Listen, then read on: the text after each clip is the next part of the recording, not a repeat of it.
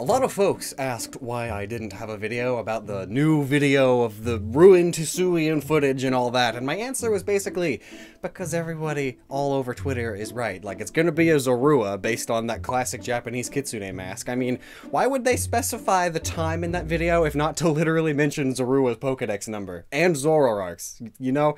But anyway, I'm so smart, and now it's time for me to tell you Hisuian Zoroark's origins. So, base Zorua and Zoroark are known as the Tricky Fox Pokemon and Illusion Fox Pokemon, and for good reason.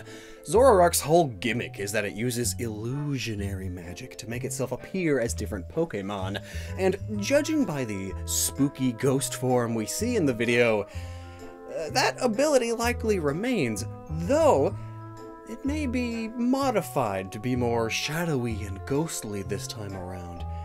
This idea comes from its origins. It's a Japanese folklore fox creature known as the Kitsune. It's the same thing Ninetales is based on, but each pull from different aspects of it.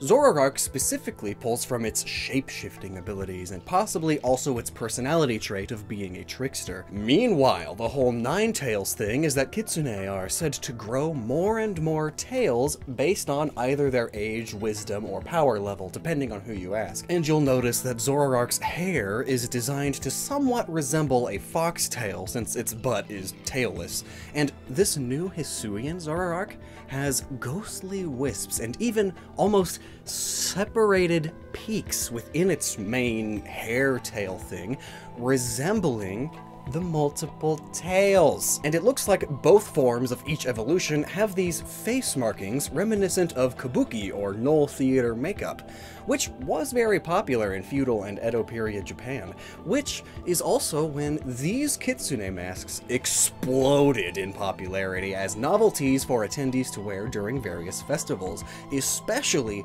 harvest festivals, because foxes are messengers of the god Inari, who I'm going to look up how to pronounce. Inari. Wow. Inari is the protector of rice and agriculture, so it didn't take long for the mask to cement itself in Japanese culture sometime in the 14th century. You know how much of their society is based around rice? There were actually all sorts of masks with all sorts of different meanings, though, by the way. Mask wearing during ceremonies was a big part of Japanese culture even before it was Japan, since at least the Yomon period, 10,000 BC.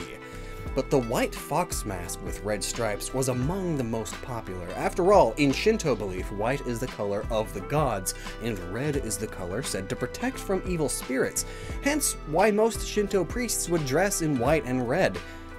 All the bad spirits gotta go away because they see them and they get spooked. Woo! Maybe cut that. It's also exactly why all of the good spirits in Okami look the way they do.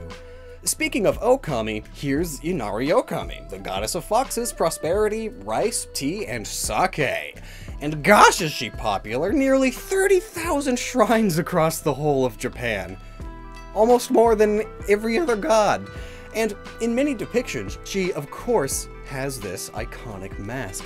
Also worth mentioning, in kabuki theater, red stripes on the face are used to symbolize justice, or a hero upholding justice, protecting those it can, which fits great. In the footage, Zoroark attacks the person recording because it is protecting the Zorua. We know that that is what it's doing because the Japanese version of the Pokemon Legends website has like a conversation between professors, and that's what they say they're doing.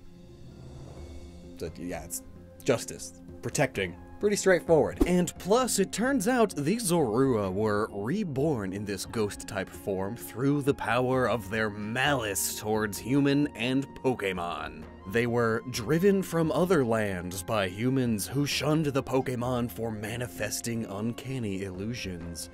Which isn't unlike real foxes. Predators across the globe face this issue. They eat some farmer's chickens, and so the farmer gets mad and drives them out, sometimes to extinction, and then the whole ecosystem is ruined. And this does give them a motivation for revenge, which is fitting because vengeance is a common theme in many Kitsune stories, hence why even Ninetales has a Pokédex entry that says, "very smart and very vengeful."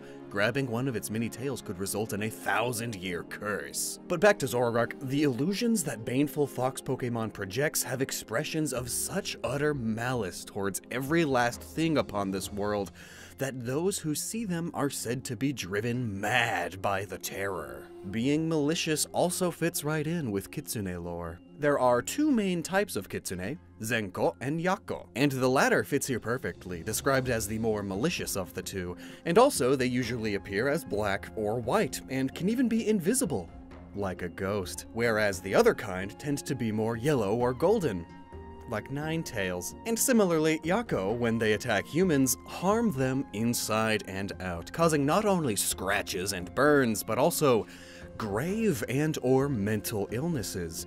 And smallpox! Wonderful! And that's notable because that's a part of Hisuian Zoroark's official description. The golden yellow eyes are an important aspect of it too. It is said that when a person is possessed by a kitsune, they have golden eyes. It's a telltale sign. Or if someone is born as a human kitsune mix, because sometimes they did that, they would always have naturally golden eyes. The ghost normal typing here is easy. It's pulling more from the fox spirit aspect of the kitsune, which is also why its fur is so long and wispy, like spirit tails. But it's still a fox. It's just a fox. It's a fox body. It just happens to have ghost abilities, but the body itself is just a normal body. So it's normal ghost. It's the same reason why, for instance, Pyroar is normal fire. It's got a normal lion body, but it just happens to breathe fire. Whereas most mono-fire types have fire on their bodies, or their bodies themselves are embodiments of the fire element. There's like fire magic flowing through their veins. Not Pyroar, it's got regular magic flowing through its veins, and it can breathe fire. Also, the kitsune, really was just a normal fox.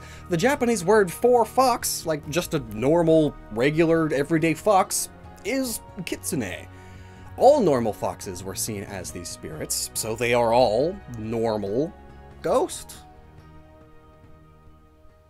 Or what if its normal type is just an illusion? So fun fact about this adorable little kitsune plush, it's actually always been here in the studio. It's just up there, watching over us. You can never see it. But it's there. Or maybe I don't actually have one, and it's just an illusion.